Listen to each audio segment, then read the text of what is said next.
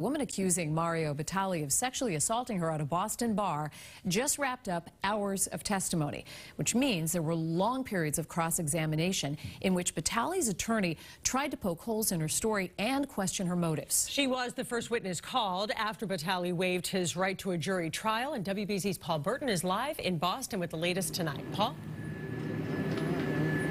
Batali's accuser says all she wanted from a celebrity chef was a selfie. In her sworn testimony today, she says that's when he touched her all over her body. But then the defense says, hold on a second, and questioned why she stuck around for such a long time to take 10 photos and video pictures with the celebrity chef that lasted several minutes.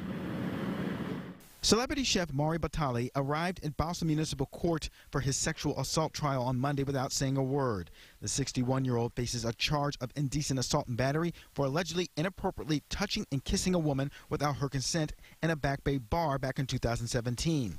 This morning, he waived his right to a jury and faced his female accuser, who says the alleged incident happened after the two were taking a selfie together. Photos and videos of the two were shown in court. She described him as drunk and slurring his words. When we went to go take the selfie, he had his hands all over my body, all over sensitive areas in between my legs, my rear end, my breasts.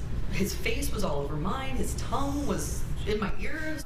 During cross-examination, Batali's attorneys said the photos on her phone are without merit and do not show assault and battery. After he said it was that good, you went back and had a selfie with him, right? Yes. Because he wasn't selfie. Yes, he was.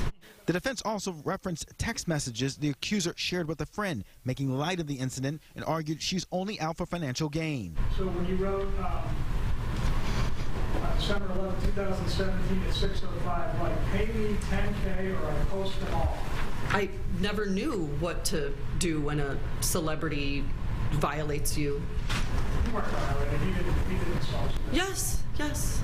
Batali, who has cooked at the White House for the Obamas, hosted several television shows and built a food industry empire that at its peak was worth $250 million. The accuser says she's speaking out now because she doesn't want to see anyone else harmed. I was going to be brave. I was going to put my name out there, my face out there, and just own it.